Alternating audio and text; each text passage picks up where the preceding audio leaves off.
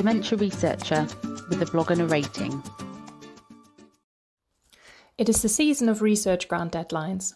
2 years ago, I would have been on holiday now, first few weeks of June, a nice early summer getaway. But it's still pandemic times and travelling abroad is desirable, yet a faraway dream for this year. Maybe that's good in some way, as it seems to be the season of research grant deadlines, and they require a great deal of effort, thought, and most importantly, time. Whilst there are always calls for research funding, I find that in the past few months, there have been more specific ones which fit the remit of my research and my collaborators' work. Only 2 days ago, I submitted a large grant with around 15 co-applicants. Now, I'm writing 2 other ones simultaneously. And there is another one on the horizon, with horizon meaning August. So how to manage all these calls and different grant applications without feeling overwhelmed and losing track of each one? Here are some tips which I hope will be helpful. First of all, I found that specific calls seem to be better for putting in all the effort, as it's very specific. Say the recent NIHR Mental Health Northwest call, as you may already have an idea and don't have to compete in a generic pool of topics.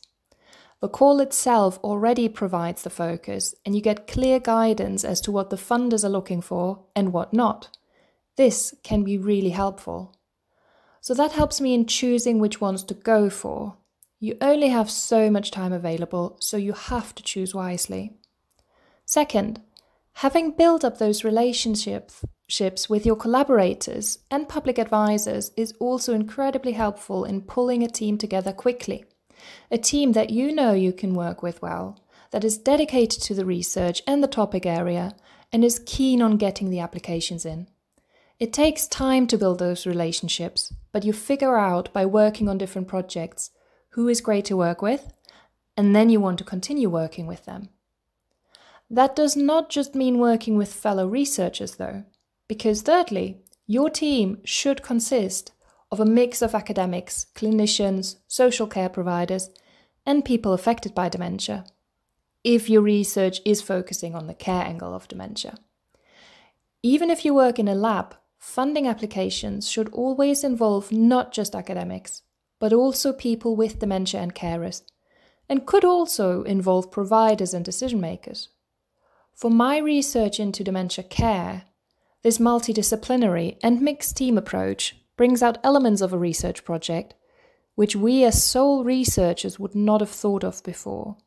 Plus, it's nice to not just be surrounded by academics and talk about the real-life issues of people and how we can try to improve them. So we've picked the calls we want to go for. We've built up those relationships previously and are choosing our team. And we are choosing a mixed team of experts. Having many different grants to work on can be demanding, just like when having multiple different projects to work on. So making lists, and a number of them, helps a lot. It's best to have dedicated notes about each grant application separately, so you can dive into each, temporarily trying to not think about the others. And lastly, having written those grants with my collaborators, costing's done, everyone is happy for it to be submitted. It's always best to submit the grant at least 1 or 2 days ahead of the deadline. I speak from very recent experience in that suddenly your research office can cause unnecessary delays in submission. Right, off to the next 2. Thank you for listening. Join the Dementia Research bloggers and share your own views.